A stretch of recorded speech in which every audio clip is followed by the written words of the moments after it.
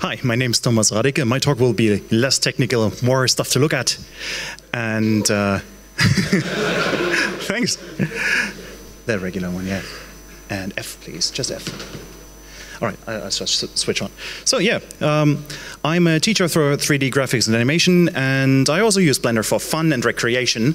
So yeah, this is one of my recent projects that just popped up on accident, and it all started with a rock. And that rock is a 3D scanned model that I did myself in the excellent Mushroom. If you haven't used it before, go and try it. It's open source. It runs on Windows, Linux, and macOS, and it's awesome. Anyway, there's this rock here turned out to be a 3.5 million polygon thing. And I thought, okay, I want to render this in a beautiful way and just make it look interesting. And I rendered this, and I noticed I wasn't really happy about the bokeh. So you can see the shapes of that bokeh. I already tricked around a little bit with that. It has a custom aperture in it so that the bokeh circles aren't really round anymore. But still, I was unhappy, and I wanted to improve that. So first, I had to understand how bokeh is made, and I just wanted better bokeh. And bokeh is actually, on the left side, you can see perfectly mathematical, perfectly round bokeh, stuff that is typically generated by 3D graphics software. And on the right side, you can see an actual photo that I took myself, and you can see that the shape of the bokeh is actually dependent on the position on screen, and also has some irregularities like the cut off pieces there on the lower right.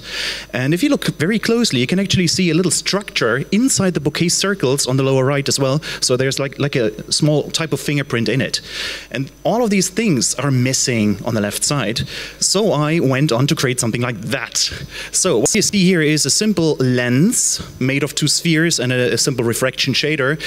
And I set up a camera to look at a particle system that was made of little fireflies, basically. And I got that thing that you see on the right.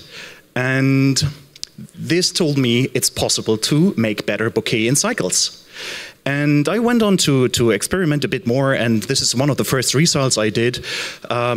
Looks pretty neat. I actually already had the type of effect that I wanted, custom bokeh, but the problem was with this scene, this was like a 250 millimeter tele shot, and so it was completely unusable with regular scenes.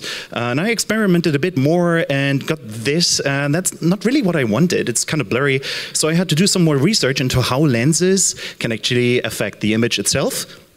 And I basically went into photo history and found this wonderful piece of software called Optical Ray Tracer that helped me design lens systems made of classical photographic systems. And it's pretty neat. You can just push around the lenses and adjust the parameters of the lenses to see what kind of result you will get on the right side. And I used this to create more custom lens systems. This was one of the results.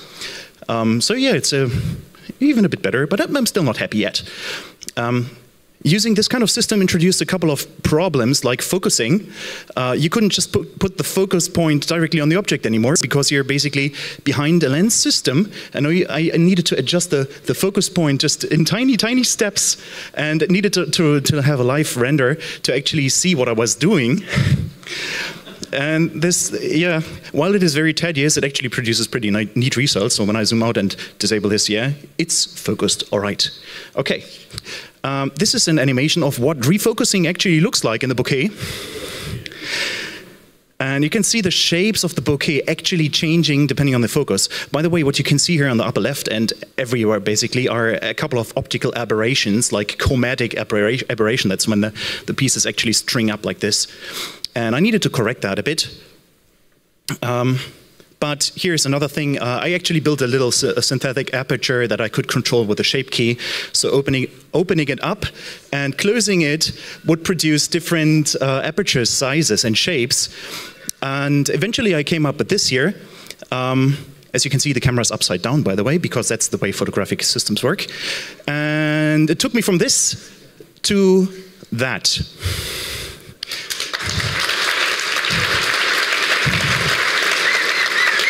Okay, so I need to finish up.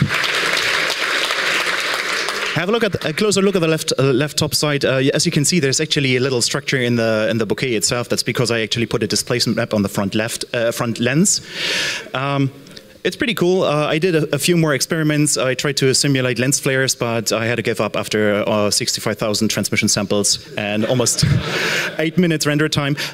It did kind of work, but I think Cycles has some problems with that. Okay, anyway, here's some more renders. As you can see, quite a lot of distortion, but maybe I can fix it in post. I don't know enough about optical design yet to actually make a correct camera system that corrects this, but I think this is pretty neat. That's a scene that I had rendered previously, and it's more like a dreamlike thing, which was also the inspiration for the scene anyway.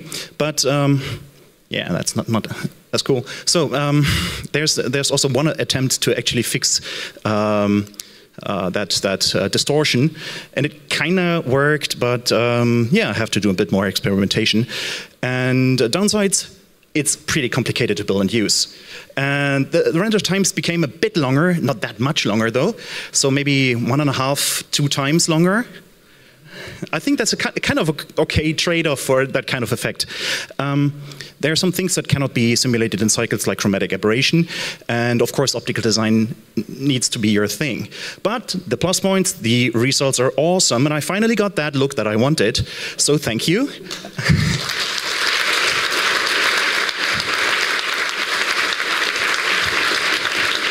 And more stuff. In case you want to see more stuff of mine, I've got an Instagram channel as well. Thanks. Thank you. I will ask a few people.